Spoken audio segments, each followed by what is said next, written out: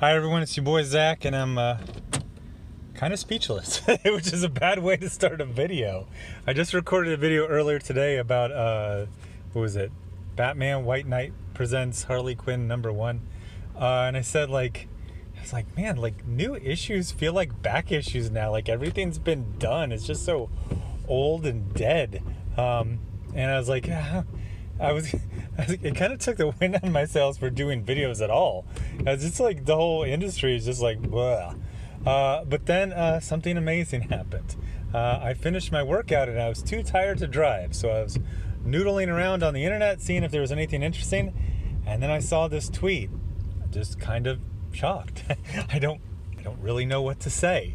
This artist, as usual, please don't contact him, has a book that came out.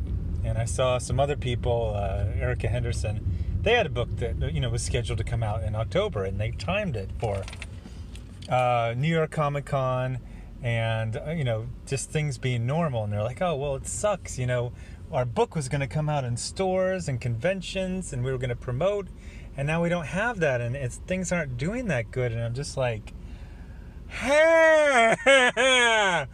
wow. It's not 1987. It's not 1994. Oh my gosh, do you hear yourself? The internet, Instagram, YouTube. Yes, there's even the possibility to promote on Twitter. And you're talking about going to a giant convention center and sitting at a card table while a bunch of normies walk by you to get Deadpool cell phone cases? And that was your one shot? And now you're just completely, you have no idea what to do. Oh my gosh, my brain is like short-circuiting. Okay, for the millionth time, I swear, sometimes I just sit and think about Sweetcast, like how he exists, how he's grown, like Sweetcast. Like I just want to be a crazy person that just shouts Sweetcast at people. What was the character in Hot Rod? Richardson? He's supposed to put up these flyers. He just runs around and will throw 50 flyers in someone's face after he's like, hey, I could put out flyers too. Like, Sweetcast! I feel like I'm taking crazy pills. Okay, so here's the deal. This is a good artist. He's worked at Marvel, I believe. He did some Captain Marvel and maybe even some Champion stuff. He was okay. And he's got something that sounds like it's kind of, more, personal, close to his heart. And it's coming out. And he just wishes there was a way to promote it. And there is. I don't know how to say there is besides just saying the words there and is in an exasperated tone. The problem, of course, is the elephant in the room. And that is that there is a proven way to make money, to sell your comics, to connect with people. Except for some mentally ill, malicious, and miserable people have defamed having your own YouTube channel, going on certain live streams.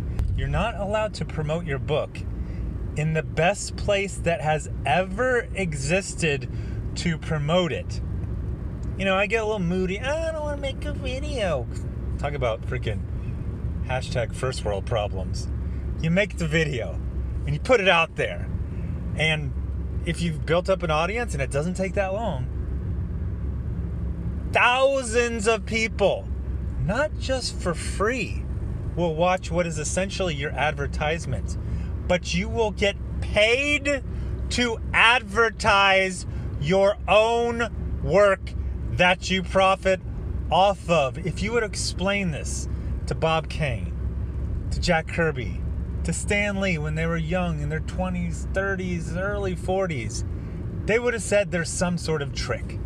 They would have said, well, you know how it is. They give you 3 months for free, then they start charging you. No. We're 3 years in, and I'm getting paid every single day to advertise my stuff. But you have to talk to some people who some mentally ill, malicious, and miserable people don't allow you to talk to. They will try and hurt you if you speak to them. But these are the ways you make money now. You can sit there and appease broke communists, or you can stack that paper. I haven't been to a lot of conventions in my life, maybe like 8 to 10. I've had comics that I was selling at, I don't know, 3. It was awful. It might possibly have been the worst way to sell comics ever. But you know how it is. Nobody knew anything better. There didn't seem to be an alternative, but now there is. And for us, we're doing great. We're doing great. We're doing kind of stupidly good.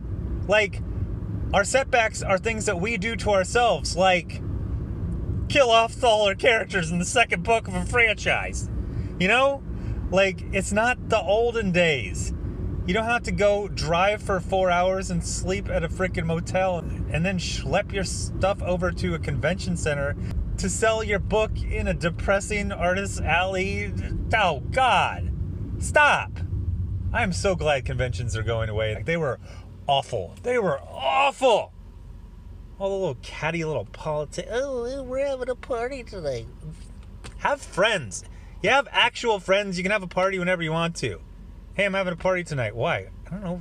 Just asking stupid ass questions. I always like when my friends invite me over and then they try to explain like what the theme is. They're like, it's the start of the football. Do I give a fuck? We're friends. Like, just invite me over. If I can make it there, I'll go. I don't need an occasion. But start of the football season. What the hell? That's how you're selling it? But anyway, there is a way to sell. But this artist is not allowed to go there. If he sells the way you sell in 2020, his allies will try to destroy his entire life. So you got to make up your mind. Do you want to appease broke communists? Or do you want to sell your books? Do you actually want to connect with readers? Because they hate readers. They hate backers.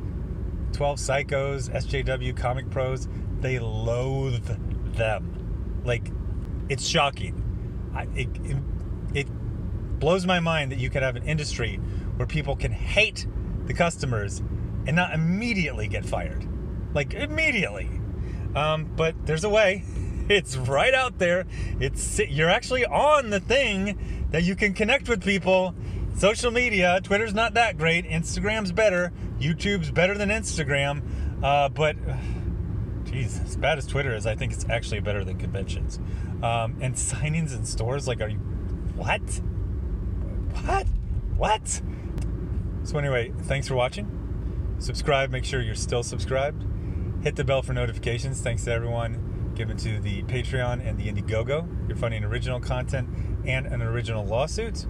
Links are in the description. And I will have new comic reviews up all this week. Thanks, bye.